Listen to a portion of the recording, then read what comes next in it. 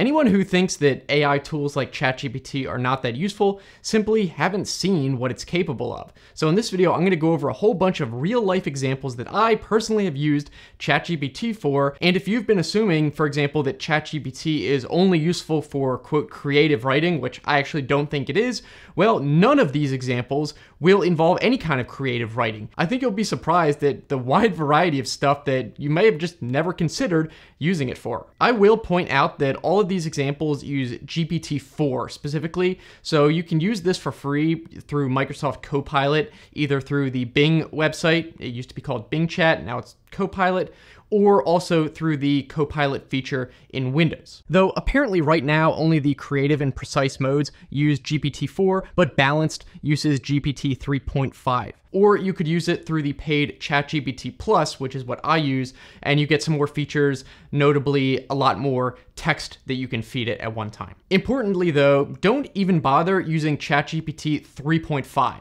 If you've ever used the free version of ChatGPT, you were using GPT 3.5, which is absolutely brain dead compared to GPT-4. I never use GPT 3.5, and 99% of the people who say how dumb and useless ChatGPT is were using the free garbage version. One more quick thing I want to address before we get to the examples though is for all the people who say, well, how can you even trust ChatGPT to be right? And for that, I actually agree, but that's why I usually use ChatGPT for situations where the information is hard to get initially, but once you have it, it's easier to verify. And you'll probably see what I mean in a lot of these examples. You'd realize sooner or later that it was wrong when you go to actually use its answers, and you could ask it to correct itself, stuff like that. All right, now the first example is asking the AI what a certain command does that you may have come across online. People say, this command will solve your issue, but you're not really sure what all these different parameters are actually doing. You want to make sure you know first. So you can simply paste it in and say, what does this command do?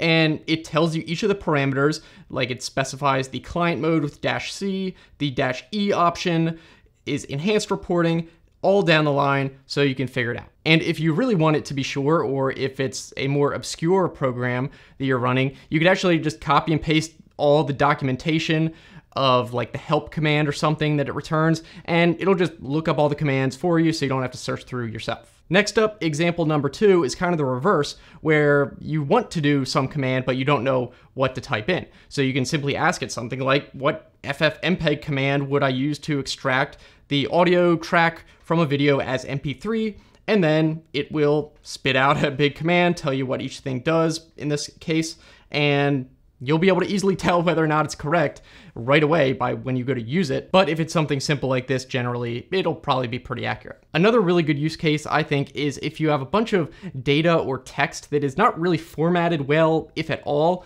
and telling it to format it. So for example, here I have a bunch of random data with people and their email address, phone number and stuff, but notice that it's not consistently formatted at all. Some lines, it says like email : other lines, it says email address, and sometimes the phone number is preceded by a number sign. In other cases, it literally says phone. So it's not like you could probably do this programmatically. You'd have to kind of manually go through and pick out all the information. But I simply pasted this in and said, format this data nicely, and it went and did all that for me, put it into a chart. Though again, I want to point out that's just an example of the capabilities. I wouldn't necessarily trust it with like mission critical data. Again, like if you have a whole bunch of data and you aren't going to be able to easily go through and verify all the data, but you yourself could decide what uses are tolerable to have a potential error in there. Here's an actual example of something I used one time. I had a whole big error that was spit out by a program I was working on,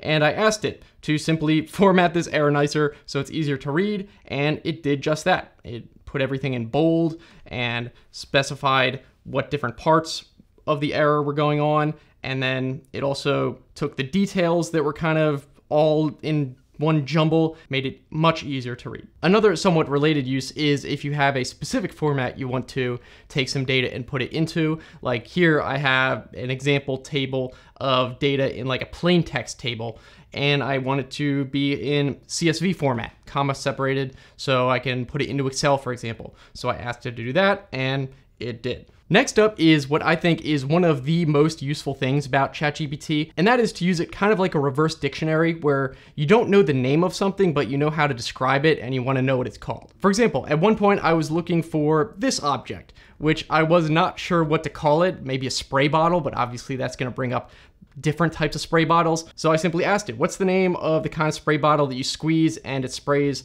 a stream instead of like a mist like you'd see in a chemistry lab? And immediately it says that is a wash bottle, and that is correct. So again, it's one of those things where it's very easy to verify if it's correct. You simply Google it and see if wash bottles come up. So I especially like using it for that. Here's another example. I saw this picture of a weird fire extinguisher that didn't have the valve and stuff on top.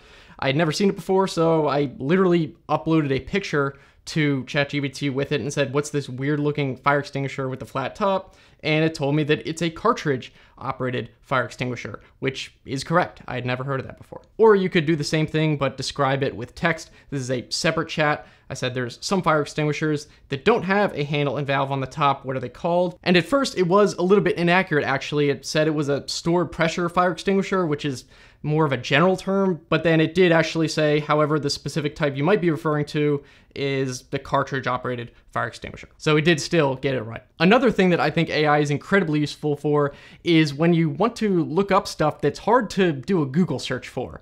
For example, I wanted to know the fluffiest type of towel out there. Do you know how hard it would be to do a Google search to find that out? You'd come across all these random poorly written articles, probably written by AI themselves, that are not even accurate. They're just spewed out onto the web, hoping that enough people will click it to get ad revenue, and none of it will be accurate. So instead, I asked ChatGPT, if I wanted to find the fluffiest and most absorbent bath towels, what kind would I need to search for? Are there any different classes or categories? And right off the bat, it's like, go for cotton, particularly Egyptian or Pima cotton. And it said why, and also mentioned Turkish cotton.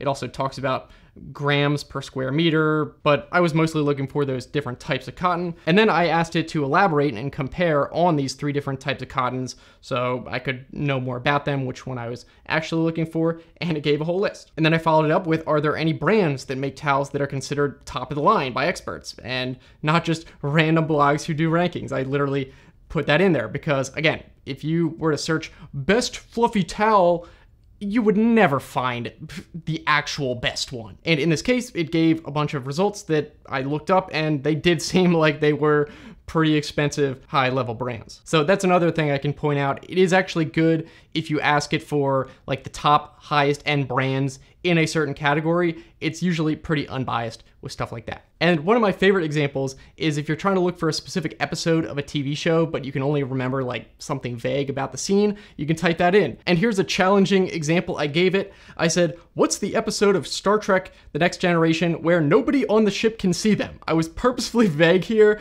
I said, nobody on the ship can see them, like not being specific at all, and it actually got it right. It was the episode The Next Phase, and it even says the 24th episode of the 5th season. And yes, it did get the season and episode numbers correct. I did check that. I do want to point out though, before I continue, that for a lot of these examples, I'm not saying that you might find these uses useful for you. They're very specific to something I was doing, but more so I just want to show you some random examples to kind of open your mind about what you might be able to use it for in your situations. Another use that you may never have thought of, not many people might need to do this, but you can ask it to translate a specific word into many languages at once, and more importantly, within a specific context. For example, here's where I ask it to translate the word file into a bunch of languages, specifically with the meaning of a computer file.